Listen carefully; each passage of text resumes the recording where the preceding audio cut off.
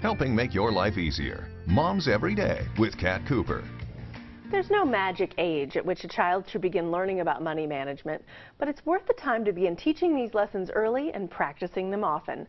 Early financial education could be the difference between reckless and responsible spending habits later on. Here with more from MSUFCU is Deirdre Davis. Welcome, Deirdre. Thank you. Thanks for being here. Now, how can we start imparting these lessons to our little ones? Well, like you said, it's never too early to start. So it's important, of course, to look at age-appropriate learning. And so that might mean at the very beginning, it's simply teaching what currency is, what a nickel is, and then graduating that up over time to what interest rates are, what sales tax is, and so forth. But really incorporating everyday life, so whether it's going to the grocery store and helping them understand how much things cost, or if it is going to the credit union with you so they can learn how to make a deposit or withdrawal. So everything really comes together to help them on the road to financial success.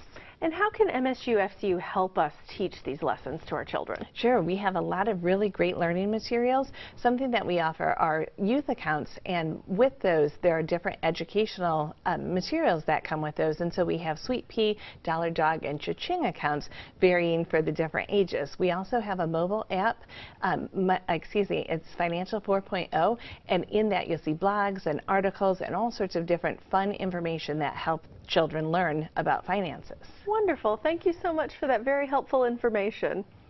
For more on this and other wonderful topics for moms, log on to MomsEveryday.com and have a great day. Helping make your life easier. Moms Every Day.